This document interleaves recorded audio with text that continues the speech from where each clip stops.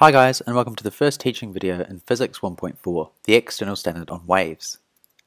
So this video is going to cover what exactly a wave is, some different types of waves, how waves are made, the difference between transverse and longitudinal waves, and we're going to talk about what mediums are and how the speed of different waves change between mediums. So to start off with, we've got to think about what exactly a wave is. The most common waves we see are the ones in water. A wave can be thought of as a disturbance that can travel from one location to another. So in this example, the waves are on the ocean and there's a rubber duck sitting on one of the waves. We can see that the waves travel from one location to the other. In this case, they're traveling towards us. Another important thing about waves is that they transfer energy, but they don't actually transfer any matter. In this case, the matter we're talking about is the water itself. So although the ocean waves are traveling towards us, if we look at the individual drops of water in the ocean, they're not actually moving from A to B.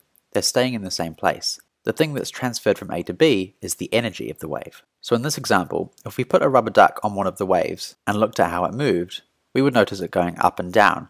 It wouldn't actually travel towards us. This is because matter is not transferred from A to B in a wave, it's just the energy. A wave often travels through what we call a medium, and a medium is just the material or stuff that carries the wave. In this case, the medium is water, but mediums can be all sorts of things, such as air, glass, or metal. So now we're going to look at the different types of waves, and there are two main types we want you to know. The first are mechanical waves. The waves we see in the ocean, in water, are mechanical waves. Sound is also a type of mechanical wave. The one defining thing about mechanical waves is that they need to travel through a medium such as water or air. They can't travel without a medium, such as through the vacuum in space. The other type of wave is electromagnetic waves. Light is a type of an electromagnetic wave. Microwaves and radio waves are also types of electromagnetic waves. Unlike mechanical waves, electromagnetic waves don't have to have a medium to travel. Electromagnetic waves are able to travel through a vacuum, and this is why we can see the light from the sun, because it's able to travel through the vacuum of space to reach the Earth. So how exactly are waves made? In this example, a pebble or a stone has been dropped in the water, causing ripples. It's the pebble being dropped in the water that disturbs the water, and remember in this example the water is the medium. So we have to have something that disturbs the medium. The pebble being dropped in the water causes the water to move up and down, creating peaks and troughs, which we see as ripples. A guitar generates sound by the string being plucked, and the vibration of the string disturbs the air molecules around it. And in this case, air is the medium for sound, so the disturbance of these air molecules can travel through air and create a sound wave. A different way of categorizing waves is into transverse and longitudinal waves. Transverse waves are the ones we see in the ocean or the ripples in water when a pebble is dropped. If the direction in which the medium is moving is at right angles to the direction that the wave is moving, then we call this a transverse wave. So in this example, the ripples are traveling horizontally across the water outwards from where the pebble is dropped in. That's the direction of the wave. But when the pebble is dropped in the water, the direction of the movement of the medium, so the water, is actually vertically up and down. So the vertical up and down movement of the medium is at right angles to the horizontal movement of the wave. So this is a transverse wave. So to figure out if something is a transverse wave, think about the direction of the wave, in this case outwards. Think about the direction of the medium movement, which is up and down, vertical. And if these are at right angles, then it's a transverse wave. The other category of waves is longitudinal waves. Sound is an example of a longitudinal wave.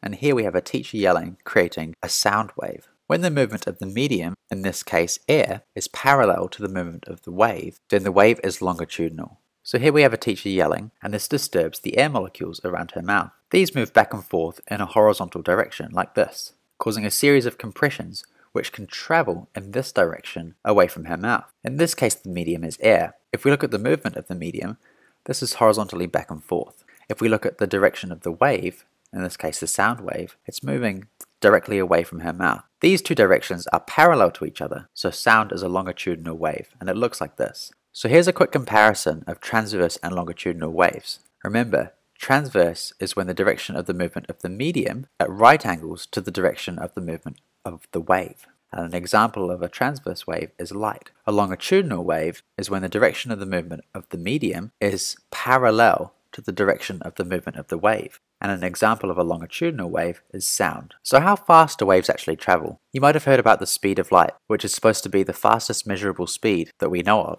The value for the speed of light is 3 × 10⁸ meters per second. But this value is specific to when light travels in a vacuum, when there's no matter, such as in space. In a vacuum, when there's no matter, only electromagnetic waves can travel, because mechanical waves need a medium to travel, and this doesn't exist when there's a vacuum. All electromagnetic waves travel in a vacuum at 3 × 10⁸ meters per second. So this value isn't actually just for light, it's for all electromagnetic waves in a vacuum. This value is worth remembering as you might need to do a calculation with it in the exam. If we compare the speed of waves in a vacuum, so when there's no matter, to the speed in a medium, waves always travel slower in mediums. This is because in a medium there are molecules in the way, and these can slow the wave down. It might only be by a little bit, but it always means that waves travel slower in mediums than they do in vacuums. For a specific medium, such as air, a wave's speed is always the same. So if we take the speed of sound in air, if you yell or if you whisper, if you sing really high or really low, if you bang a drum or pluck the key on the piano, the speed is always going to be the same. However, a wave's speed does change between mediums. So if you were talking in air and then moved underwater and tried to talk, the speed of the sound that was coming out of your mouth is different in water than it is in air. So for a specific medium, a wave's speed is always going to be the same. But if the medium changes, then the wave speed changes too. So here's what you need to know in this video. Firstly, we looked at what a wave is, and this is just a disturbance that travels from A to B, that transfers energy but not matter. Then we looked at the 2 types of wave, mechanical, which needs a medium to travel through, and electromagnetic, which doesn't need a medium to travel through. We looked at how waves are made, so how the medium has to be disturbed in a particular way. Then we looked at transverse and longitudinal waves. And for transverse waves, the medium movement and the wave movement are at right angles, and for longitudinal waves, the medium's movement and the wave's movement are parallel. Then we looked at how speed changes between mediums. The speed of electromagnetic waves in a vacuum, including light, is 3 × 10⁸ meters per second. The speed of a wave is constant in the same medium, such as air, but the speed changes between mediums. So if it changed from traveling through air to traveling in water, then the speed of the wave would change.